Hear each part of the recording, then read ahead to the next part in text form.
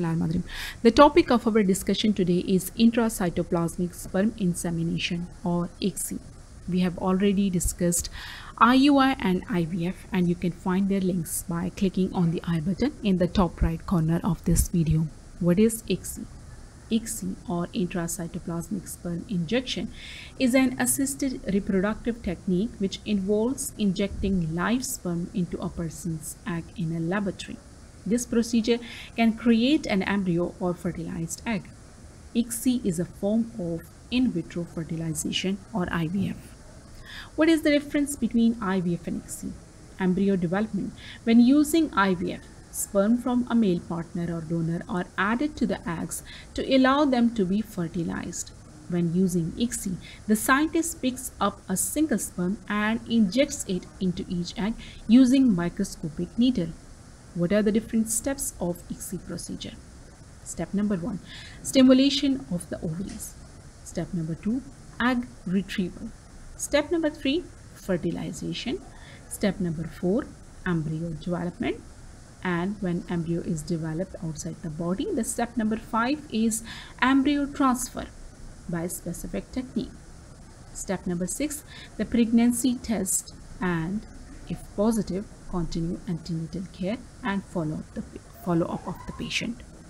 So the basic idea behind IVF is that eggs are removed from the ovary and fertilized outside the body in a laboratory. There are 2 techniques for fertilizing an egg. The older method is called standard insemination. With this technique, few thousand sperms are placed in laboratory dish near the eggs. The sperms have to penetrate the eggs on their own, so they must have good motility. This method has largely been replaced by ICSI. ICSI stands for intracytoplasmic sperm injection or intracytoplasmic sperm insemination. With this technique, a single sperm is injected into single egg. There are a number of reasons why ICSI is preferred over standard insemination. Now the question arises, why fertilization fails with the standard insemination? First of all, if a man has low sperm count and poor sperm's movement, then the chances are higher that fertilization will fail. Sometimes the standard insemination can fail even when the sperm numbers are normal. This is likely due to the specific problem with the sperms not being able to fertilize the eggs on their own. Unfortunately, we are not being able to predict ahead of time which man has sperms that are unable to fertilize an egg. ICSI bypasses those type of problems.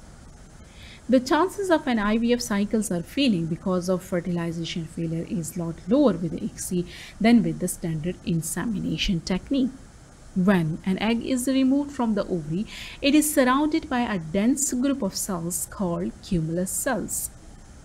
These cells make it difficult to see the eggs under the microscope, and this makes it harder to see whether the egg is mature or not. It's because the immature eggs cannot be fertilized. So when there is poor fertilization, it could be in part due to there being many immature eggs rather than the problems with the sperm itself. So eggs maturity is extremely important.